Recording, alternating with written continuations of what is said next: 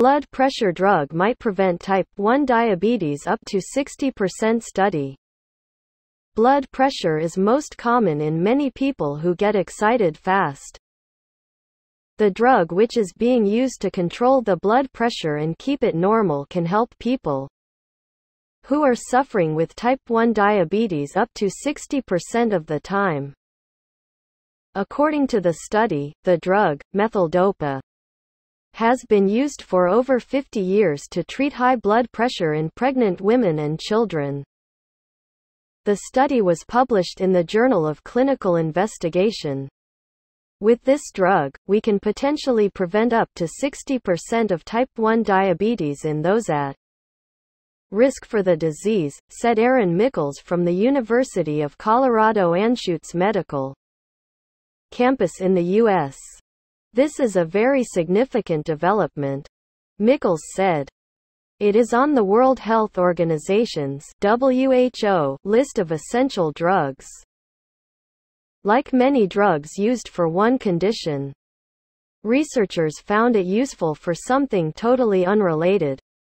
Some 60% of people at risk of getting type 1 diabetes possess the DQ8 molecule, which significantly increases the chance of getting the disease.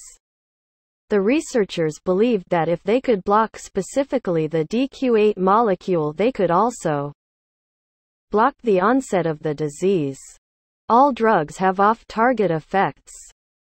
We took every FDA-approved small molecule drug and analyzed HLA-DQ8 binding through a supercomputer.